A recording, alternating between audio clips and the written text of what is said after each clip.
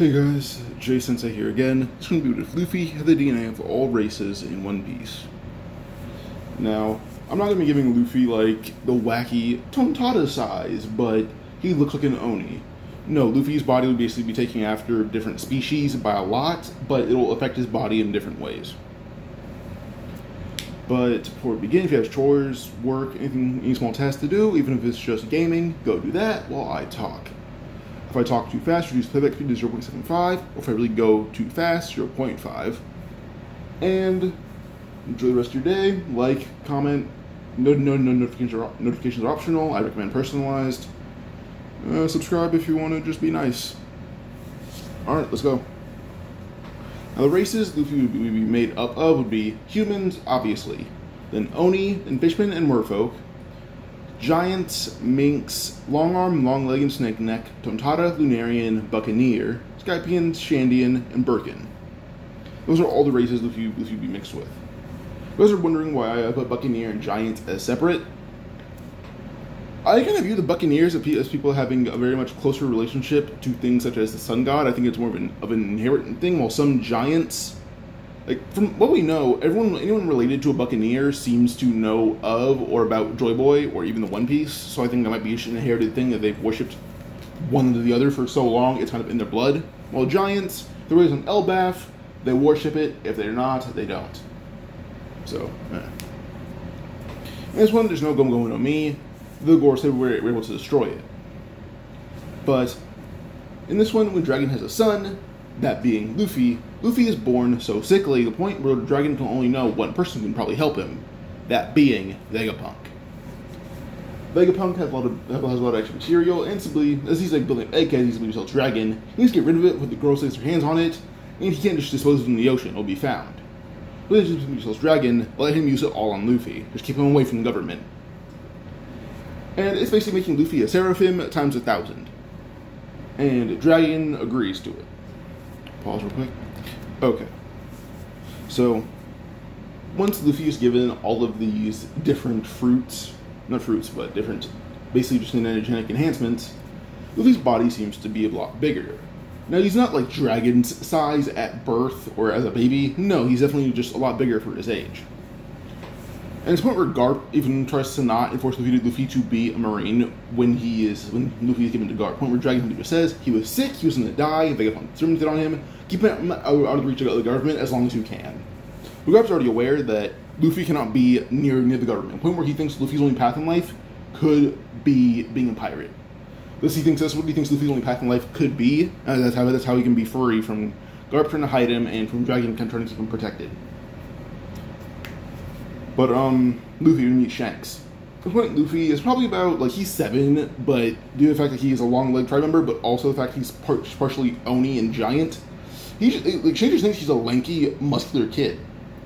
And there's a long neck tribe, or snake neck tribe, but honestly, I don't want Luffy to have that, so I'm just going to strike that out real quick. Alright. So, he kind of thinks Luffy's a really muscular, lanky kid. And he's not wrong, but, yeah. But Luffy's about, like, 5'5". So, yeah, he's, like, well, I think that's not that tall. He's 7. So, he also has Oni horns, all of that, and giant black wings. Like, Shanks is very much aware of what Luffy is. He's honestly wondering if he's like Kaido and King's unwanted child. He's, like, wondering that, seriously. But eventually, when it comes to Higuma, they already know they're not messing with Luffy because he's flash-fried them on more than one occasion. He's flash-fried a variety of different people, including Garp. Pause. So, didn't really no one mess with him, to the point where when Higuma and his guys walk in, they're actually going to bow and apologize for disrupting Luffy and his friends. And then eventually it leads to Shanks and Luffy talking, and then Shanks still has his arm taken. Let's say, like, Luffy's about to be ambushed, Shanks blocked the attack, and let's say he didn't even try to use Haki, he was literally just like, he's being stupid and got his arm lopped off by Higuma. Shanks, off reflexively, just punch a hole through Higuma, sending him flying back, and Shanks would basically be yelling in pain as he had lost an arm and that he was not on guard. But once Shanks' brief moment of stupidity is over, his arm is off. It can be reattached, but he simply just says he made a mistake. Now he's gonna live with it. Where he leaves, he does give Luffy the straw hat, but he slams it down Luffy's head, even though his Oni horns pierce it. Luffy does ask, like, why did you do this? And Luffy just says, the hat can always be fixed, only straw. He just nods and smiles, and Shanks ends up going out to sea, all of that. But at this point, Luffy's met Ace and Sabo. He just prefers to hang out in like in the village because he's a very social person. So, over Luffy and Ace's childhood, Luffy's not like he's there, but any threat they have, he's dealt with before he even turned 8. Like, oh, Blue Jim's crew, Flash Fry, he's Lunarian, he can literally just blast flames at you. Or, oh, what do I get shot at? Lunarian durability, Giant durability, Buccaneer durability, Fishman durability, Oni durability. That's almost 5 kinds of invulnerability on Luffy's body. No one is touching that man. Flat out, no one is touching him, or at least piercing his skin. If they do, they're a hockey user. That easy. Or you have a lot of velocity and mass, but that's a whole different can of worms. So as Luffy grows up, it's the point. I'm gonna go over some of Luffy's abilities as he grows up. With Oni horns, he basically started using those as he kind of turned into like a ball and just ran people, kind of ramming his horns into them. For his mink DNA, he can train Electro in his hand, but because his hair, let's say his hair is probably just shaggy and like thicker than normal. Like his hair is it's like kind of just matted, and it's naturally like that. So with that, he's able to channel electric through his hair, and that turns out to be Oni horns. His Oni horns can also just kind of become just a beacon of electricity. It kind of just acts as one of the, kind of like a repellent, more of an actual attack, but it works. Like if someone's gonna fire, not fire, someone's gonna slash a sword at him, there's activate Electro in his horns, and it kind of creates a small field that will electrocute anyone who has metal on them when they swing at Luffy. Or bullets, literally just Electro in the horns, small electric field, bullets drop unless they're fused with Haki or Sea Stone. The only thing that can bypass Luffy's Electro are literally just tough enough bodies to the point where you don't mind being shocked, Sea Stone, or Haki. So, yeah. His wings, he can fly pretty damn high, to the point where he's reached Skyview before. He just hasn't gone in there because he's kind of in the white sea, and that was a really far flight. So, he kind of avoided that. But he knows it exists. He has super strength to the point where he's basically surpassing the majority of giants, even though he's not the size of any giant or buccaneer. Like, we see people say, oh, Whitebeard's physical strength is top of the verse. Luffy has that by a long shot. Only thing Luffy's lacks is quite literally just speed, and even then, he's still pretty damn fast. He can also communicate with every kind of creature, just kind of like how Chopper does, but it's the fact that Luffy has ways of all things, not but being partially of kind of every part of the animal kingdom, so he can communicate to most creatures freely. He just struggles to understand lizards a tiny bit. Like if it's a cold-blooded creature, he struggles to communicate with them a tiny bit, but not much. There's like an accent barrier for him in cold-blooded creatures. And Fishman Karate is something Luffy does not have access to. Garp doesn't know it. Sabo doesn't know it. Ace doesn't know it. No one around him knows it, so he wouldn't learn to fight with it. But he more or less learns to control water around him. Not like waterbenders, the fact that he can basically just control how much water he can throw out of the water. Like he kind of just throws water, and he controls the velocity of how much he throws.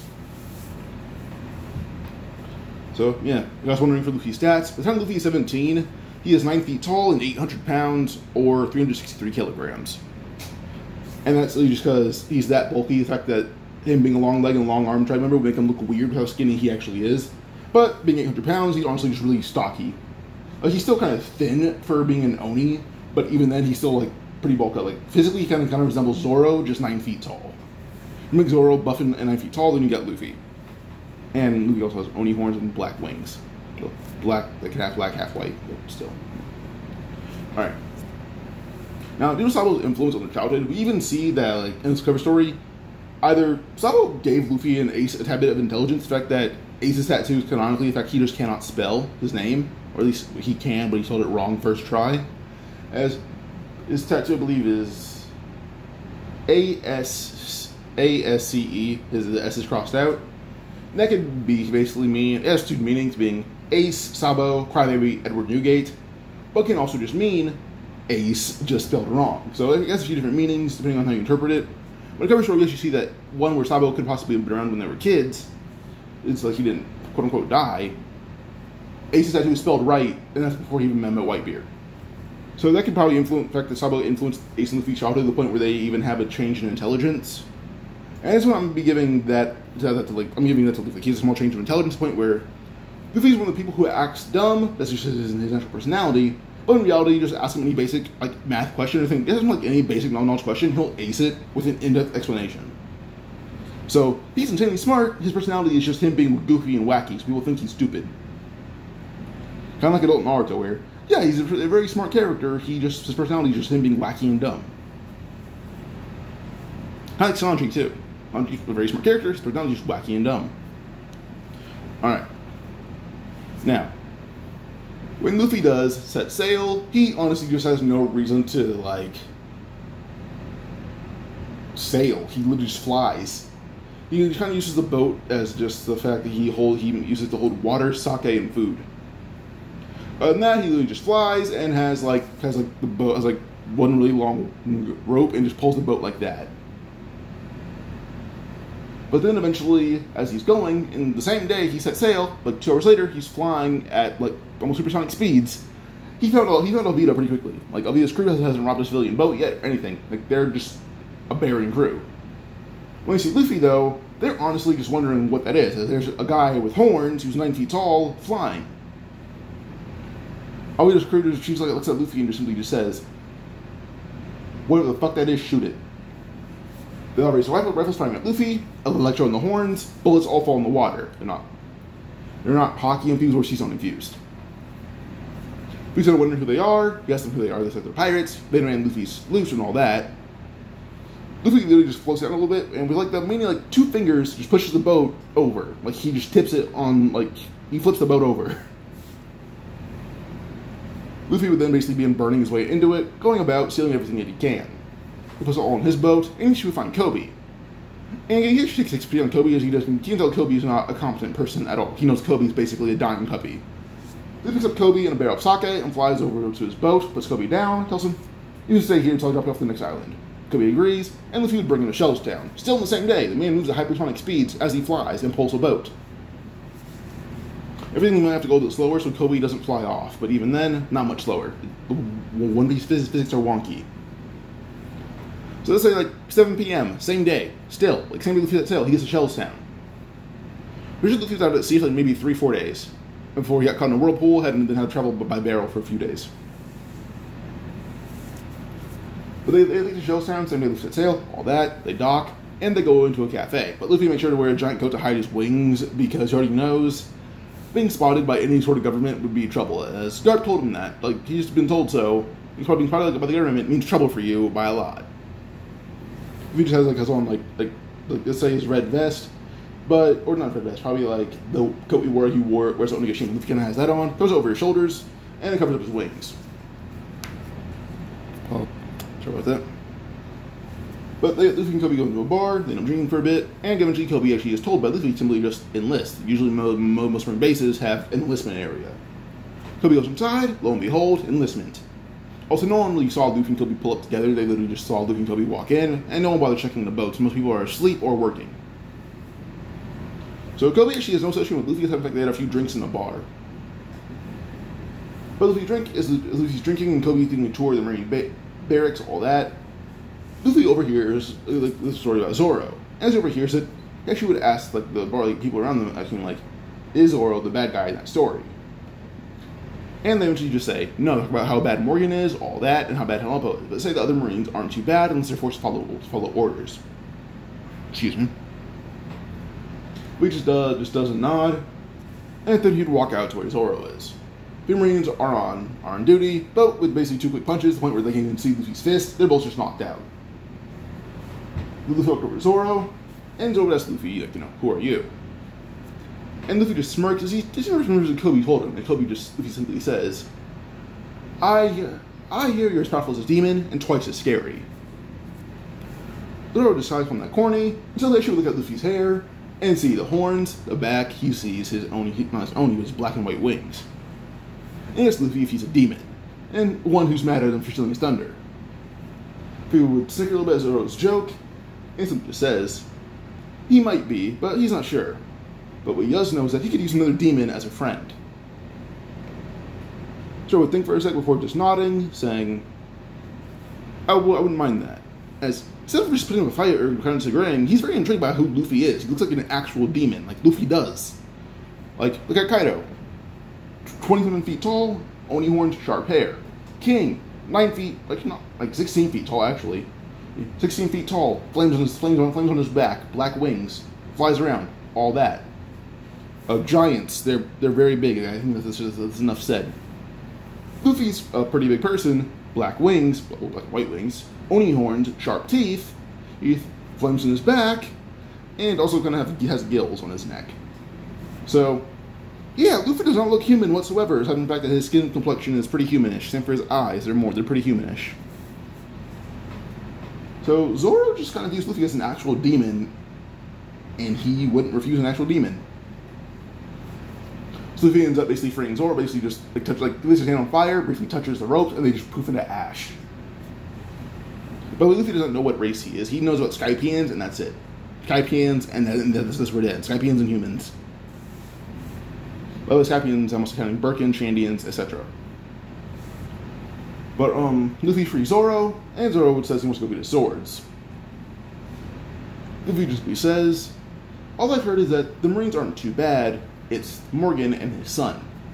Zoro agrees, and Luffy just says, he can probably find Morgan, just tell me what he smells like.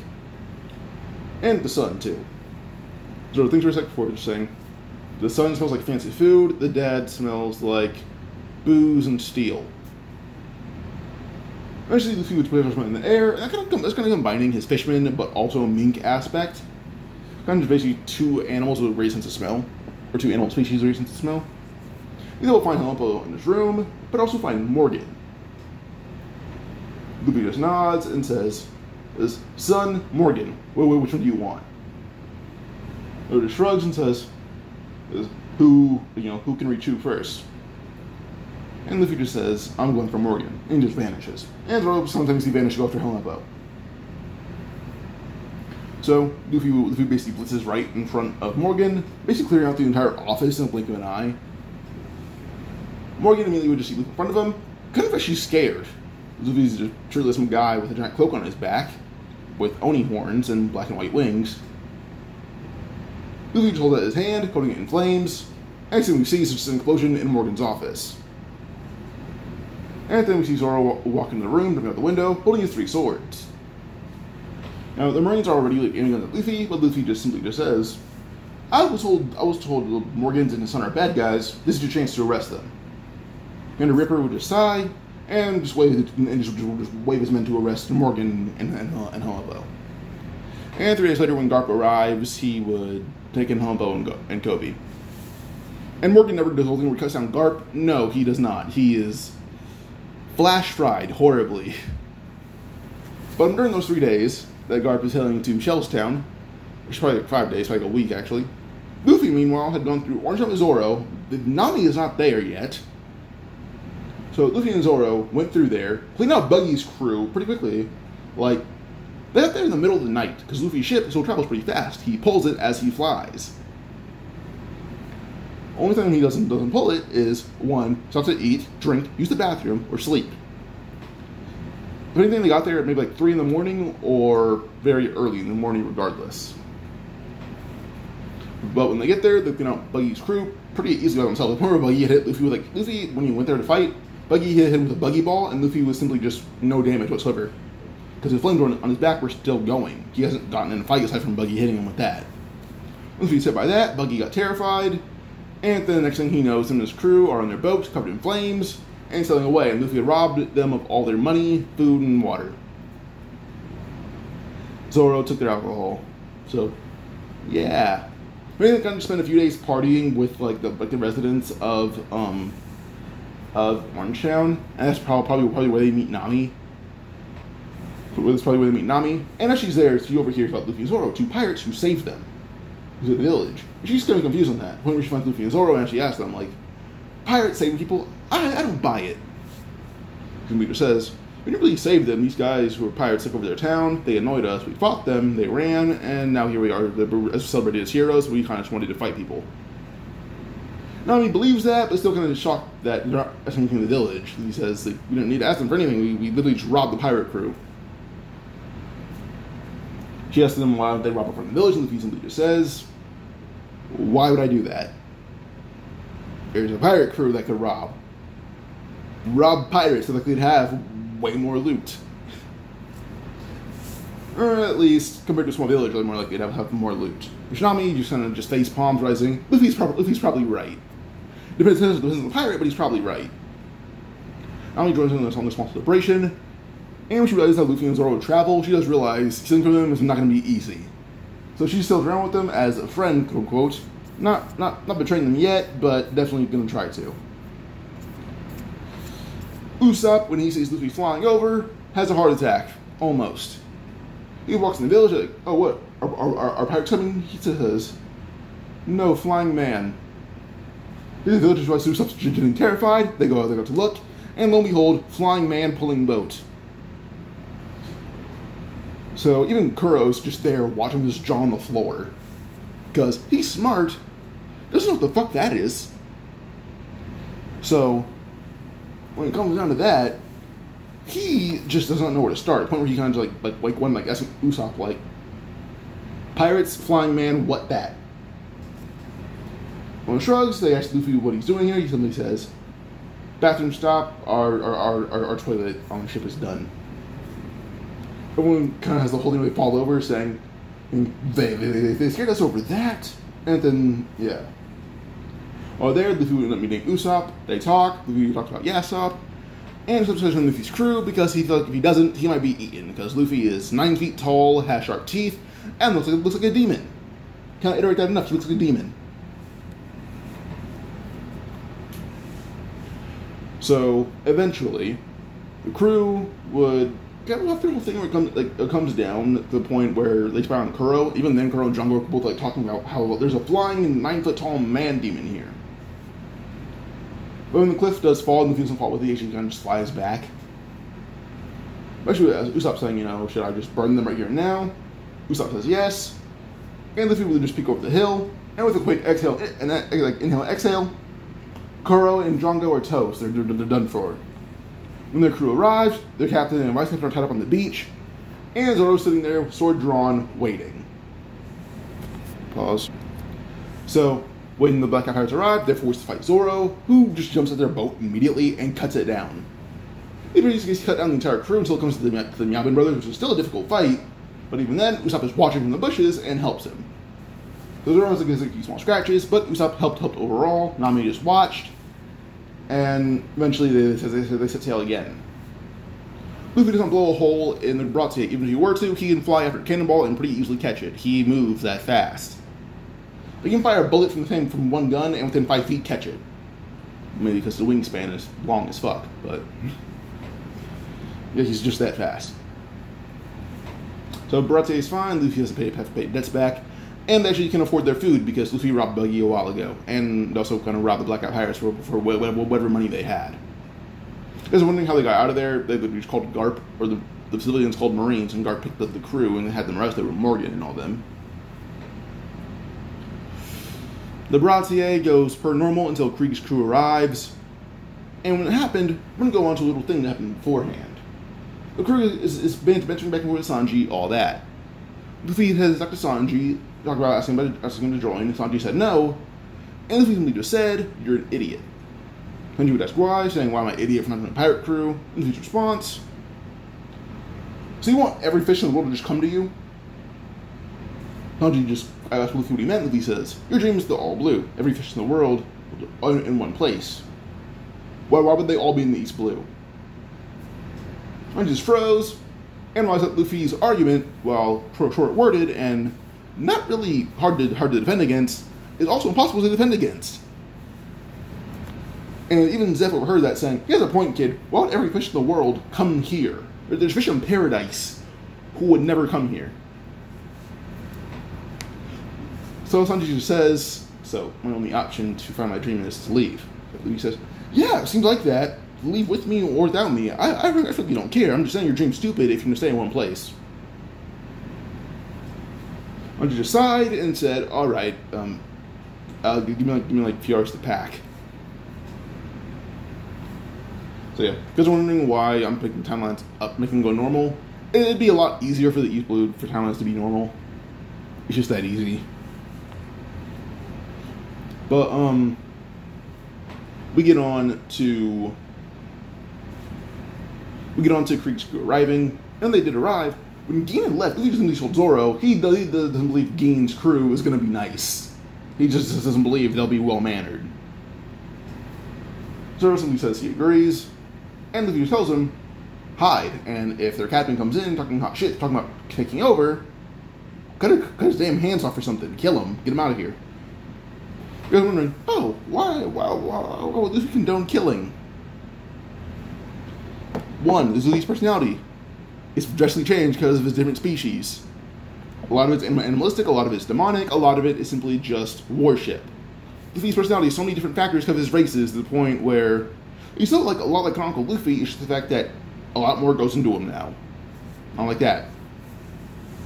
But yeah, this Luffy's morals are more the fact he's a lot more like Shanks. He's a lot more like an actual pirate, but with a kind heart.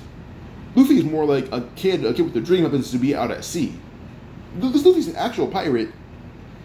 He just happens to be a nicer person than most. So yeah, just tell Zoro, if their captain walks in talking shit, cut him down, ambush him. So agrees that she hides under a table because it'd just be that easy. So eventually it comes down to Krieg's crew walking in. Lo and behold, they talk shit. And once Krieg gets his food, he says, alright, this boat's mine now. He was getting off the ground after being offered his food. Well, he took like a remote step in towards Zeph. He goes from the table, once her style, head gone immediately. Krieg's crew is immediately panicking, and Gin knew his crew doesn't act up, so he already saw what was coming a while ago. Pearl was the first one out trying to start a fight, but Sanji already seeing the fight started, would just jump in, kick Pearl in the face, and him flying out. And Pearl's body gonna shove all the rest of the crew outside the boat. But they met Luffy in the air, he would literally just blast down a giant barrage of flames, and it goes all over them. Gin was just watching his crew be decimated by Luffy. By the time they're done, Krieg's crew is just toast aside from Gin, and Krieg's, of course. Gin's just watching this and just says he's not surprised. He asks for a boat to deliver his crew's bodies somewhere, then bury them, and Luffy just shrugs, saying, yeah, why not? So he pulls out one of the boats, puts Krieg's crew's bodies on it, and Gin sails away, whole different direction. Mihawk had watched the entire altercation once he saw a man flying in the sky. He didn't cut out any boats, he just watched. For some reason, he wants to fight Luffy and Zoro, because Luffy intrigues him.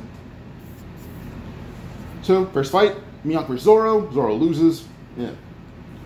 Luffy versus Mihawk. Luffy's dead ass would go Luffy go at Mihawk because Mihawk's base strength, yeah, it's good.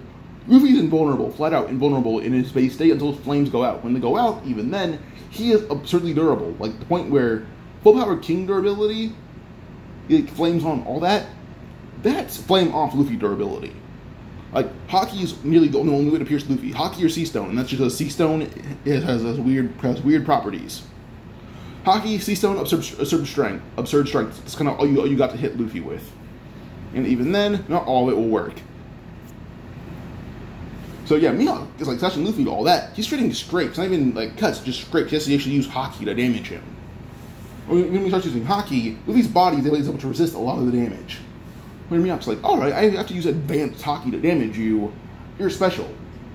He beats Luffy getting a few dozen cuts, but even then, these cuts should have cut men and ships in half in one single slash. Mihawk gave Luffy 80 slashes, and even then, they're not that deep.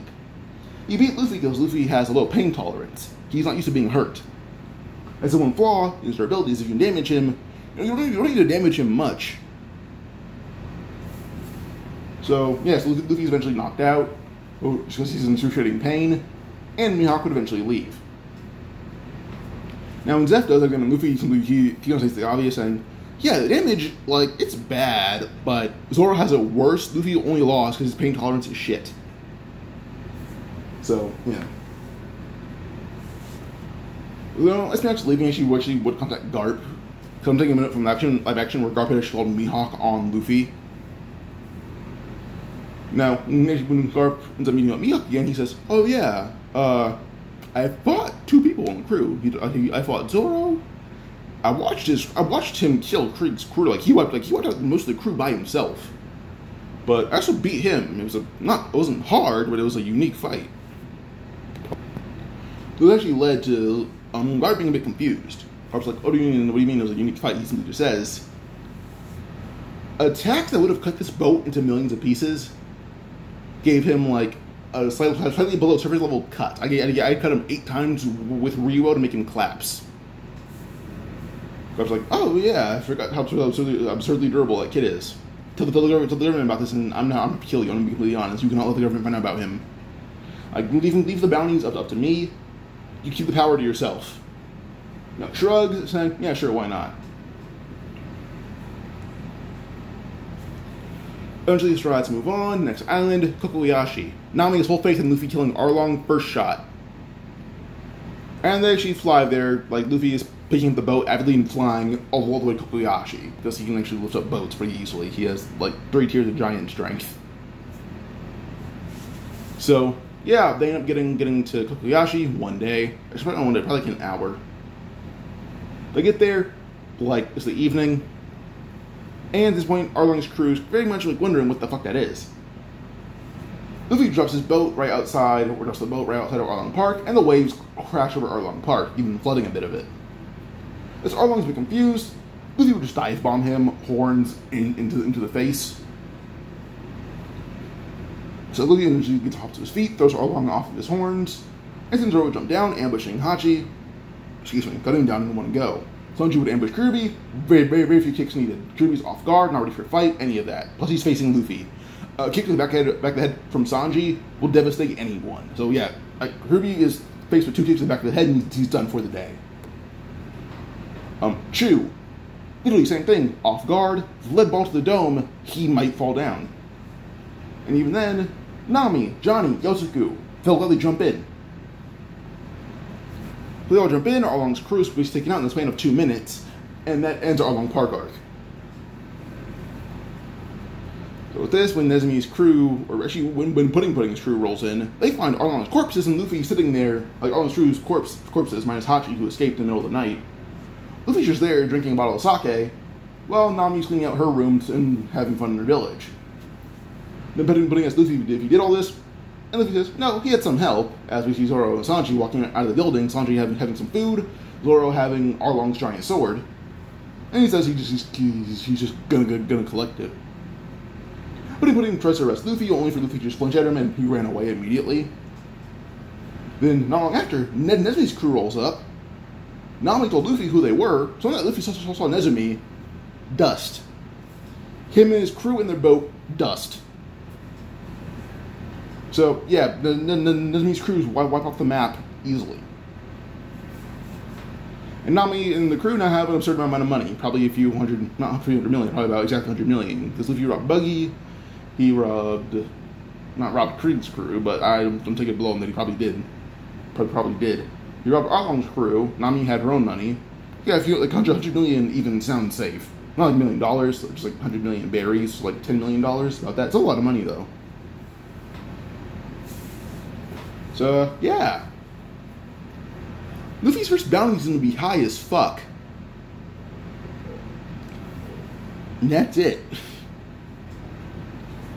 Like, okay, 30 million. No, chump change. And when it gets down, Luffy horribly mutilated Morgan, a Marine captain, or commander actually. Next up, Buggy beat him and his entire crew, tanked a buggy ball to the chest. One thing immediately after. Next up, Krieg's crew.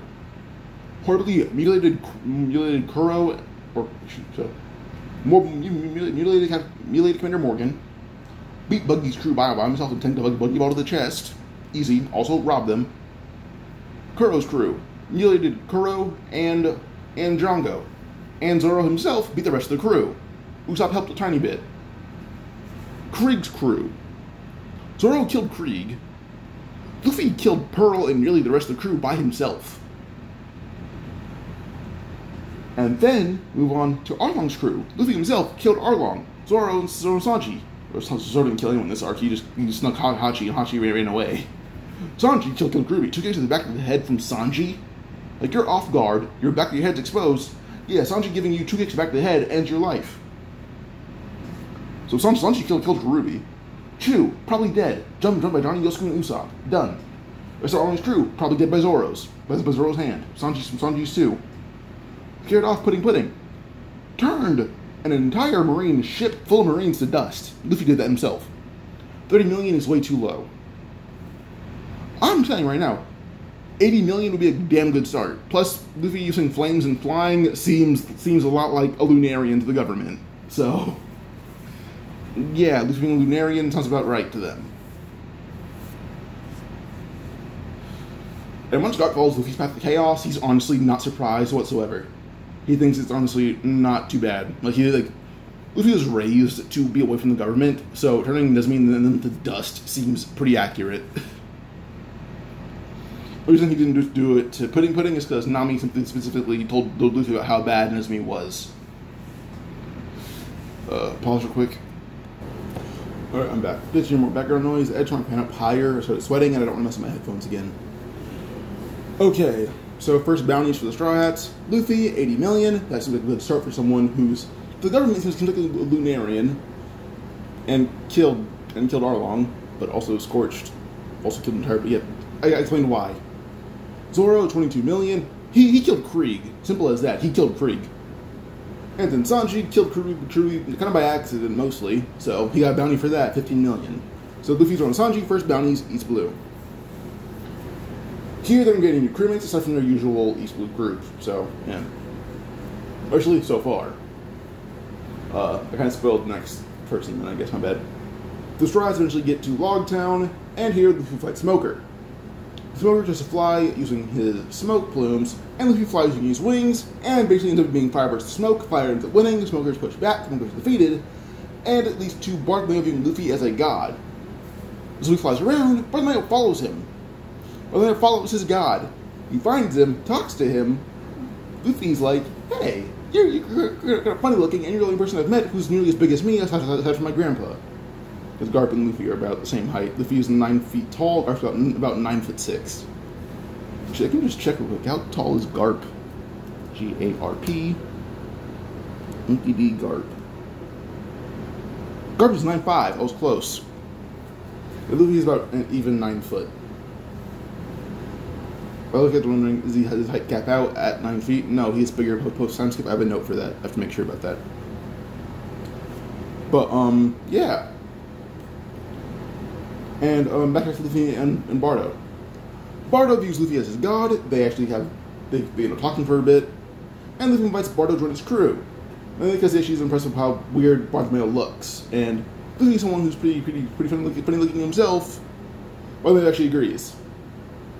So Bartolomeo set sail with the Straw Hats simply because Luffy invited him, and Luffy likes how he looks. That's one that leads to Bartolomeo being someone with a new bounty.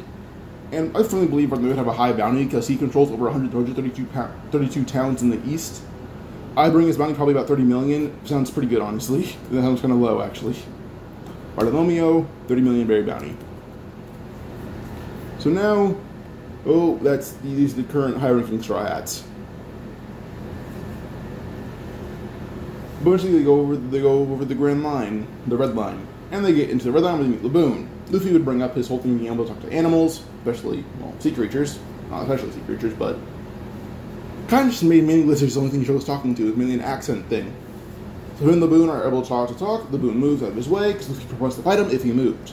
Luffy and Laboon fight. Luffy wins pretty easily, actually, kind of dragging Laboon down so deep Laboon actually started getting crushed himself. And Luffy felt the crushing weight, so she let Laboon go when Laboon and him both breached. Luffy pulled in Laboon because Luffy himself felt like pressure, his flames on his back, so he was really weakened. And so his body started getting crushed, and then he's not used to. Eventually, this leads to them heading to Whiskey Peak. Yeah, I'm sure I got that right. They're about 3 days early. So, yeah. They get to Whiskey Peak, and honestly, the moment that a fight starts, like Luffy can be just like pass out drunk, like a sake bottle in his hand, him lead over a bench. Someone goes to stab him in the back, blade shatters. Luffy wakes up. and one accidental burp, the entire bar is toast. But I also find Luffy's bodyguard because he sees people here as sketchy, so you stay behind Luffy all night. And when it comes down to, finding out the bounty hunters, excuse me, but then Zoro on the case immediately, throw hands at everyone, they win. By the time Luffy wakes up, he doesn't question it, he kind of just asks, because, he likes them both, the fact that Zoro's aura reminds Luffy of himself. And by the way, so weird looking, Luffy thinks he's normal. So he trusts those two a lot, mainly because of their appearances and auras. So they were able to come to a conclusion. They're right, they're bounty hunters, and they end up leaving before Mr. 5 and Miss Monday get there. Pause real quick. I meant Miss Valentine's Day. Miss Monday is the pink-haired chick that Zoro just striked out. Same night they end up getting into a little garden. They meet Dory and Bragi, and when Luffy starts talking about who he, not knowing what his race he is, they end up talking about the Sun God. As Luffy's flames, his flight, his joyous personality, they think of him as the Sun God. Now, it's kind of became a joke, more or less, not naturally, you must be the Sun God. No, they think it's funny, so they call him the Sun God. And they actually start calling him Nika. Not good that Luffy has dark skin in this one, because he's a Lunarian, so switch out the K for 2 G's, but, we go on to just Dory and Bragi and Luffy bonding, having fun, then the Straw set sail once more, and they end up getting to Drum Island. Nami is still sick. That kind of just happened, because why not? Now, when they get to Drum Island, it's not a bad idea for Luffy to hold her, the fact that, he radiates heat 24/7. So, Nami already has a high fever, being held by Luffy is not smart. Where she left up to Zoro and Sanji and Bardo to get Nami to safety. Not Nami to get Nami a doctor. So it's up to them to get Nami to safety, or to a doctor, because it's just not smart for Luffy to hold Nami. But Luffy's the one actually searching for clues, and while searching for clues, he finds Ace. Ace was chronically at Drum Island for about a day or two before the Straw Hats got there. We found Ace, and Ace means helping Luffy find a doctor, and we find Kureha and Chopper. And Wapple's in the middle of leaving, so when Kureha and Chopper tell him, hey, meet us at the castle, because Wapple's going to leave. And the rest because of Ace, and Ace is already somewhere else, but he's already going to the castle, because he's just Luffy's flames flying to the castle, but then he was climbing. He kind of just made, stairs to the castle. So he's running up the stairs. But eventually Luffy gets there first, with Kureha and Chopper. Ace gets there second, Sanji gets there third. And Wapple's confronted with these 3 parties immediately. Or he has 2 parties. You should know 3. Straw Hats, Kureha, Chopper, and then Ace is his own party. So, the Straw Hats, Kureha, and Chopper are their own thing, and then Ace is his own thing, so they have 3 parties. Now, Wapple has all his guards, all that. And he actually does ask Luffy, saying, if I ask you, I'm asking this right now, can you get rid of him, and I will treat your friend for free after that? He just shrugs as Luffy and Ace both throw up like a ball of flames. And with one quick blast, they end up blowing up the entire area where Wapple is. They think they killed him, and out of the honest, just sent Wapple flying from the explosion. And because Wapple actually ate a bit of the flames in the attack. He's then flying to the West Blue, and then all those guards they're dead. They're dead corpses. Ashen. So, this does lead to Nami getting treatment, she's fine. Luffy and Chopper end up talking. This is when Luffy mentioned, oh yeah, I can probably talk to the reindeer, because I can talk to animals. No, Chopper speaks English. Or it's Japanese. But, yeah. I guess whatever language you want to watch One Piece in. I watch it in Japanese and English subtitles, so I guess they speak Japanese. But, Luffy and Chopper end up bonding. Luffy actually is the first one to not call Chopper a Tsunuki, first time he sees him. Because he actually just tell what animal Chopper is just because of the smell. And the reindeer get past, smell like this, so if we use Chopper as a reindeer. Luffy and Chopper says to the crew, mainly because when Luffy bonded and they're basically best friends, and Kureha was like, Chopper has no friends here, you should go with him. He simply just knows it's better for Chopper's mental health to go with Luffy. Not because, he'll accomplish his dream. No, Chopper will be depressed if Luffy leaves. It's that easy. If Luffy leaves without Chopper, Chopper will be eternally depressed because Luffy is his only friend so far. Aside from Hero Luck, who's a corpse. I guess a pile of ash who got buried. But eventually this leads on to the Straw Hat's going on, and Nami's healed, and they end up getting like a ride with Ace all the way to Alabasta. As they talk, eventually he brings Scorpion, Vivi from Alabasta. Scorpion's a bounty hunter, but you haven't really heard of him catching anyone. He's a resident of Alabasta. I'd assume Vivi knows of someone who's apparently a New Orleans bounty hunter. He's like, oh yeah, he comes and strikes in pirates, hoping they believe his legends, and then he catches them. So Ace already knows Scorpion's a fraud from right there and then. But as a thank you for just giving him that tip, he volunteers to help them.